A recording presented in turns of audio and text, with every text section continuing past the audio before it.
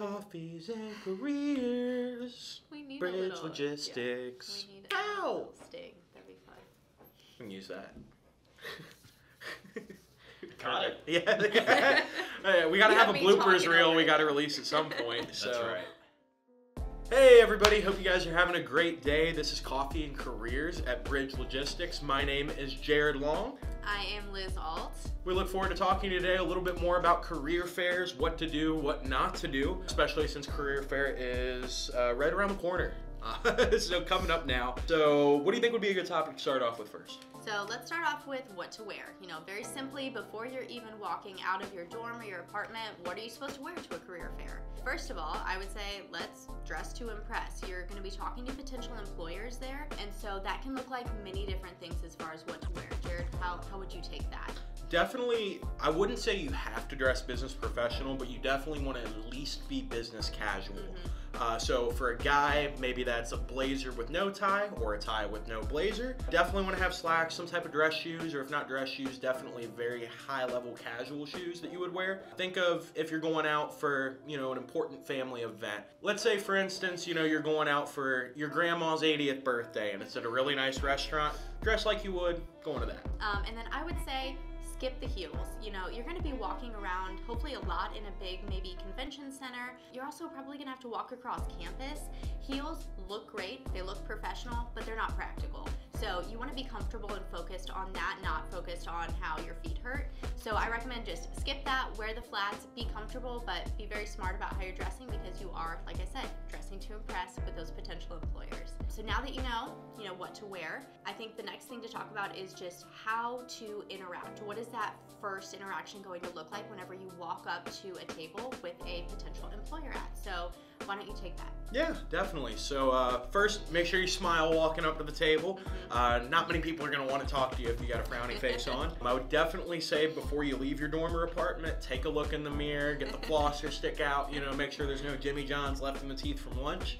But you know, always a good handshake or a fist bump if you're not comfortable with the handshake. Definitely a great way to start it off. Anything else, Liz? So make sure you're making eye contact. You know, as simple as that is, making sure that you're locking eyes with the person that you're about to speak with just really shows that you're engaged in that conversation. You know, whenever you are reaching out for that handshake or fist bump or, you know, whatever that first interaction might look like for you. And then, you know, once you kind of got the recruiter or, you know, that company representative's attention, go into that 30-second commercial. This is going to be really just you selling yourself. Who you are, maybe where you're from, what you're studying when you graduate, and the type of careers or opportunities that you might be looking for next. Rather than walking up to a table without a plan where you then just kind of stand there unsure of what to say, know what your 30-second is, know what your plan is going into it. It's going to help facilitate that conversation, make it a lot smoother as well. And the person that you're talking to is going to notice when you're prepared. So just keep that in the back of your mind. Maybe rehearse what that 30-second speech can look like, and really make sure you've got that down pat. That way you can start off that conversation really strong. And I would say when you go up there and you start that off after that 30-second commercial, make sure you know a little bit about the company. What's really nice is that schools will provide the list of companies that are going to be in attendance in advance of the event. Whether that's going to be through Handshake or another portal, definitely reach out to an advisor. They're going to be able to point you in the right direction. You know, go follow that company on LinkedIn. Go find who the recruiters are. Send them a message, connect with them. It's definitely going to help you out if you're already connected with them or made some type of touch with the company. Before you walk up to that table, you're definitely going to stick out in that recruiter's mind a little bit more.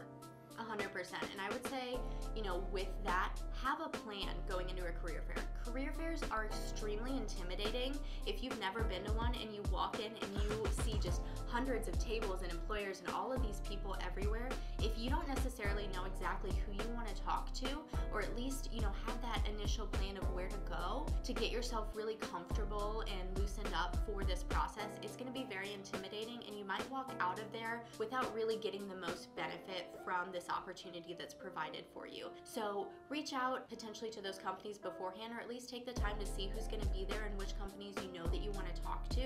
Have that plan going in. That way you can get the most benefit from this career fair, as we said. Anything else that you can think of as far as, you know, that preparedness? Yeah, it might feel a little bit weird while you're doing it, but I would definitely suggest bringing in some type of notebook, notepad with a pen, so that you can take notes on anything a recruiter might tell you that could be pertinent information later on down the road. It's gonna look a little bit weird in your head. You're gonna be sitting there thinking, wow, I look weird taking notes here. But trust me, it looks great in the recruiter's eyes. And second, you don't wanna forget any information. It's the easiest way to not forget anything.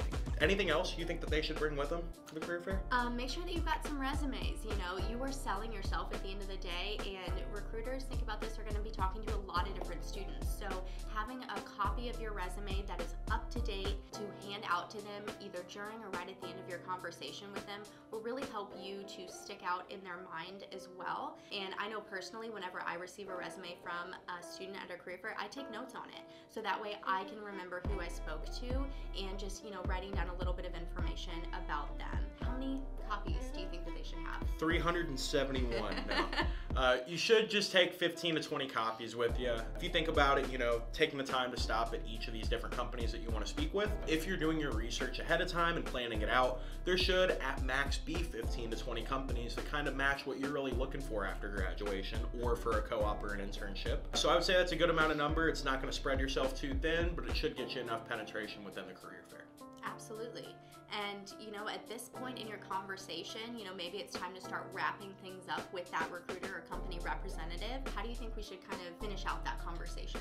Definitely ask for a business card. It's going to be the easiest way to stay in contact with them through multiple methods at this point, whether it's going to be through phone, email, or their LinkedIn if you haven't previously connected with them. Anything else, though, that you think that they should do?